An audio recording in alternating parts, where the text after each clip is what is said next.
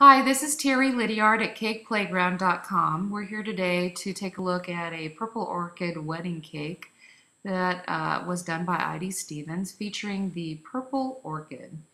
And here's Aidee and her mother-in-law Fran Stephens working on the wired gum paste orchids made in a variety of shades of purple. We really liked the variegated shades. It gave a lot of depth of color to these orchids, made them look more natural. In the end, we were really happy with how these orchids turned out. So here are the petals individually wired along with the throat and stamen of the orchids. We later are going to tape them together with florist tape.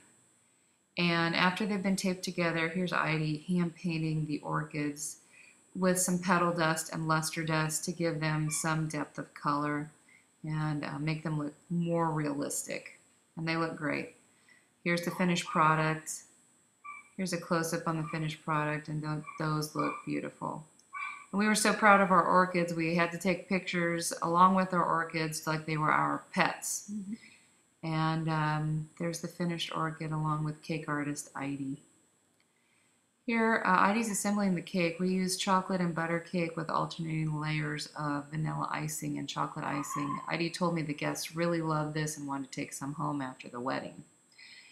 And we're working out our biceps here, rolling out fondant. We're using satin ice fondant in vanilla white, and we're using the matte to roll it out, which we both have fallen in love with.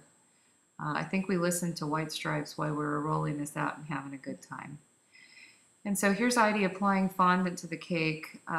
We've really gotten a good method as far as fluffing the skirt out with the extra fondant, adhering the fondant to the cake, pressing it without pulling on it. And I really was very proud of the fondant job that Aidee did in this cake. She got really sharp corners on those cakes. Look how beautiful they are. So we had to admire those cakes a little bit before we stacked them on top of each other. And here we are, stacking the cakes on top of each other. They were skewed slightly, not sitting directly square on top of each other. Decorated with purple ribbon, the orchids, this cute little cake topper, and a monogram for the bride and groom made out of royal icing and disco dust to give it a little bit of cake bling. So here's 3 tiers of this cake, and here's a top view of the cake. We had a little heart attack moment here when the cake broke in transport. It was later fixed in the 3rd tier with an extra orchid, as you see in this picture. Thank you for visiting CakePlayground.com. Come visit us again.